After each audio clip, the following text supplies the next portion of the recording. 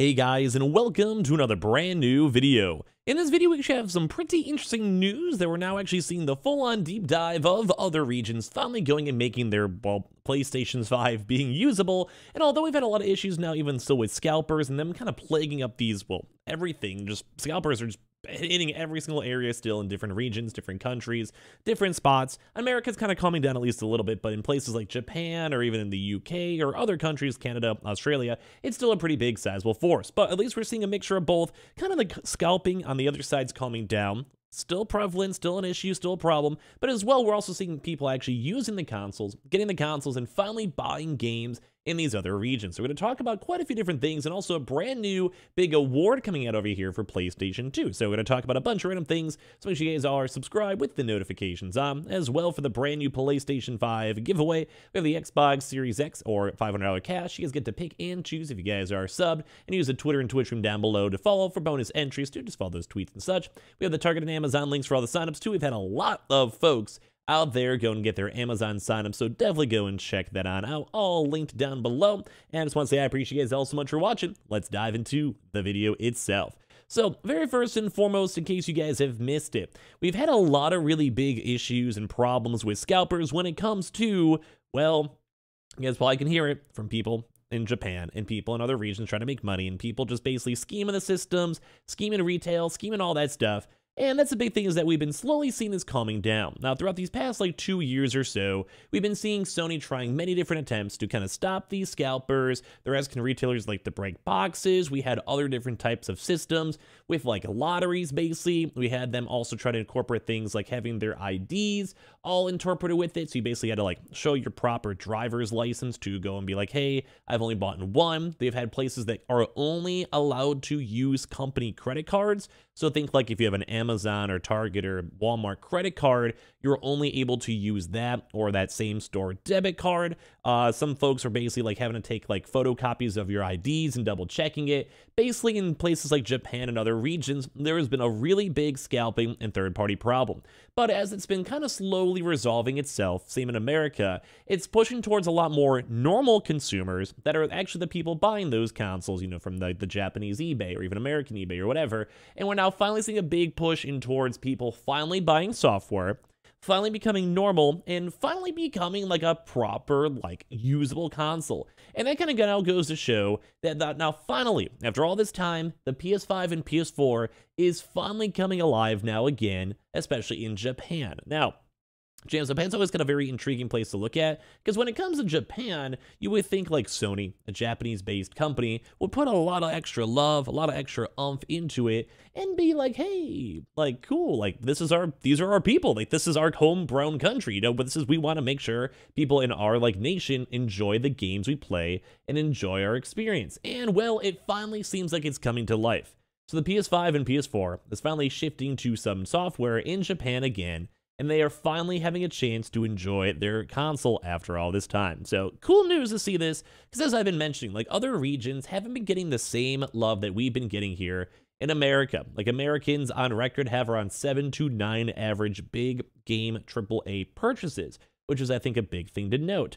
But when it comes to other regions, it's been on record, such as China, India, and sometimes even Japan, their software sales are usually lower, and the hardware sales are about the same, depending on the region, but they usually get less stock, because Sony basically knows people in America are going to buy the game, so they want to sell more games in America, PS Plus subscriptions and all that. So basically, while the PS5 has attracted a somewhat sizable install base in Japan, which is now, as I've been mentioning, kind of getting cleared up here from scalpers, there's been some concern about its software sales. We know the industry at large is gradually shifting towards digital, while Famitsu's charts have painted a particular bleak picture for PlayStation software of late, with the Nintendo Switch effectively steamrolling Sony's system week after week. This has led to some observers to question whether the new-gen system is even staying in the country or is simply being exported around Asia. And that kind of goes and ties into a big thing we've been noting, and it kind of leads into a bigger issue too, is that a lot of these scalpers have still been selling consoles to other regions, which is why they're trying so hard to stop this big, scalper push and everything else in between, it's just not been a good experience because you'll buy consoles for $550 here in America, and then you just instantly go and yoink those to China, to like Russia, to UK, to Poland, wherever you go, and they're making good profit. That's why they're kind of concerned over in Japan, although it kind of seems like it's slowly becoming less of an issue because it seems like at least some new software sales are going up. So at least like it's hopefully kind of clearing out, and hopefully like as people are doing these console arbitrage of buying at $700 and selling at like $600 or vice versa, basically hopefully a little bit better. But I feel like I've worded this video so poorly so far. But basically, this week so far at least has been a better for both the PlayStation 5 and PS4s, even with all that prior drama that I try to shove in the first few minutes of the video for the context of this, which is kind of hard. So basically, for the physical software sales, God of War Ragnarok, which is funny too, because a lot of these outside regions of games, like say like a Japanese game, is not usually the same type of market as like say an American game. And also, like, once again, vice versa. So God of War is, I feel like, very Americanized. It's built by an American studio, and it definitely has a lot of American consumers in mind. But that's why it's great to see in Japan, because it seems like it's still doing good sales. So, for example, basically entered in for the charts in 3rd place, although in the UK it was a solid #1. In America, without a doubt, it's probably #1 on that. We don't have the information yet, but I'm sure without a doubt it is. And it was basically sold best, funny enough, on the PlayStation 5. Despite the new gen system's smaller install base compared to the PS4, it only moved 29,000 units and 11,000 units respectively. But it's not a bad return under the circumstances, as also Sonic Frontiers also funny enough sold better on the PS5 than the PS4. Although it of course performed best on the Nintendo Switch, which for some other reason I can kind of understand. It kind of seems like we usually see a lot of these like Nintendo-based games. I don't know, I feel like Sonic has like that homage. Like I think I kind of remember a lot of playing Sonic games on the GameCube.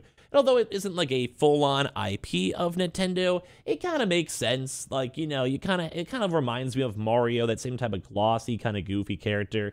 I don't know, I played a lot of like the Sonic Battle Adventures on GameCube myself, so it's kind of almost synonymous with the Switch. And even I kind of think that now it's weird. It's like, it's where you can play a Sonic game on the PS5. So well, elsewhere, both the PS5 and PS4 versions of Tactics Ogre Reborn, which I haven't even heard that game, and I'm a Twitch streamer, again, they were outperformed by the Nintendo Switch version, but managed to actually make a top 10. This is all up in Japan. So that means more than half of this week's physical Famitsu sales chart is made up now of PlayStation games, which it kind of seems like the PlayStation, once again, is kind of coming alive, now that these scalper issues are calming down and people are having a chance to get the games. So it's basically a rare occurrence of late. As to be said, as for the hardware, the PS5 did totally fine, moving close to another 30,000 units. Everything will be swept away by Pokemon in next week's report, but it's nice to see a PlayStation a little steadier in its domestic nation for once. And that's what I kind of brought up too, is that for some reason, PlayStation has definitely focused in American and UK markets very heavily. Now, it makes sense. We usually do a lot more spending for holidays, for general game purchases, for digital. We're very in tune with gaming as well for YouTube and Twitch streamers, etc. Like, if you guys are ever watching this video. But it kind of is also kind of sad to see that Japan, played by scalpers, played by people trying to move consoles from different regions, as even this article mentioned, and I mentioned myself, but at least we are now seeing it kind of pop alive and actually having games on the systems and all this, which is very nice to see. So basically, the Japan sales you guys can see right now is Splatoon, which that Switch has a very strong foothold everywhere in Japan. Tactics Ogre, we see God of War Ragnarok, Sonic Frontiers in 4th right behind it, God of War on the PS4, and all the other Sonic Frontiers and various other platforms. And obviously, Mario Kart's always there. And obviously, if you guys want to look at the Japan sales, PlayStation 5 at 25,000, Switch OLED at 58,000 too, Switch LED at 25,000, and PlayStation 5 Digital at 3,000, and all the other various consoles, even the Xboxes, are kind of getting rocked down below. So very nifty things to go and see, and as well some other kind of big reminders too. We did also have a pretty big, basically confirmation from the big game conference calling the God of War Ragnarok Game of the Year, which is awesome to go and see. Just saying. Very nice to see on that, and I'm going to be very curious to see what the Game of the Year awards goes and pushes for as well, and see if they somehow win.